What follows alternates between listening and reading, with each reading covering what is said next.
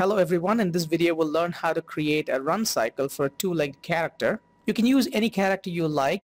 If you want to use the one that I'm using here, you can also download this from Dropbox. I have added the link in the description below. So you can download the file and you can start working along with me. Great. So now let's look at this character. We have a hip control and we have two leg controls. Okay, so the legs are in IK. And we also have a ball roll attribute here, so I can just use that to lift it up. So this is the rig. Great. So let's start with the first pose. I'm in frame number 1. I'll lift the hip up because he's going to run. I'm going to push the right leg forward, which is green leg. I've purposely given these two different colors so that you will know which leg is in the front and which leg is in the back, even if you're seeing from a side view. Okay, so I'll just push this up, push it backwards, and I'm going to rotate it. I'm using the shortcut keys W, E, and R for move, rotate, and scale. So if you get confused, that's what you should know. So for move, I press W. For rotate, I press E.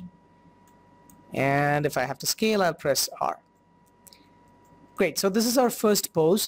I'm going to make sure that the same pose is going to be maintained in frame number 24, that is the last frame. So I'll select all these three controls, so two leg controls and the hip control. And I'm going to press S, so that creates a keyframe here.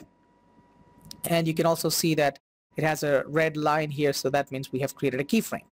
Great, so let's go to frame number 24, and we have to maintain the same pose, so I'll press S once again. I'm going to keep my auto key on so that whenever I make a change, it automatically creates that keyframe. Great. So let's go to the middle frame, that is frame number 12. At frame number 12, we want to create an exact opposite pose. So the blue leg goes front and the green leg goes back. I'll just rotate it to get the same pose as this one has. No need to be 100% exact. So just keep it like that, push it down a bit. Now I'll push this leg back and rotate in. Great. Okay, so let's just, we've created those keyframes. Let's just go back and play. Okay, nice. Fine. So now between these two frames we have to create the in-between. So let's go to frame number 6. Now watch which leg is coming from the front. The leg that comes from the front has to touch the ground. So let's go to frame number 6. The green is coming from the front, so I'll just push this down. We have to bring it to absolute 0. I'll just give the rotation to be 0. Great. Now it needs to be 0 translate Y. I think I have to bring the hip down.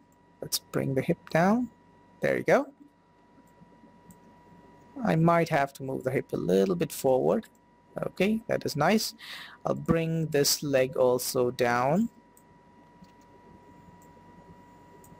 More rotated, because this leg is coming from the back, so it's coming from the back.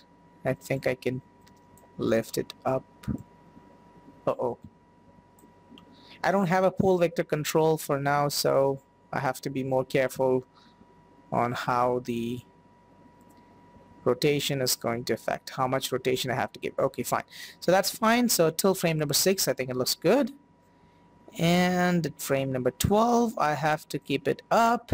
What happened here was because I had my auto key on, some attributes don't get the keyframes, so that's fine, no problem. So I'll have to make some small adjustment here. I'll just push this up. Maybe I'll have to rotate it a little bit more. Okay. If I want, I can also press S so that it creates keyframe on all the attributes. Fine, so let's say go forward, and then again it has to, the hip has to go up. I should have created this keyframe for the hip to stay up here at frame number 12, which I missed. So all I can do is I'll just copy this keyframe, right click frame number 1, copy, go to 12 and paste. And this I'm doing only for the hip. I'm not selecting the other controls. Great, so that's fine.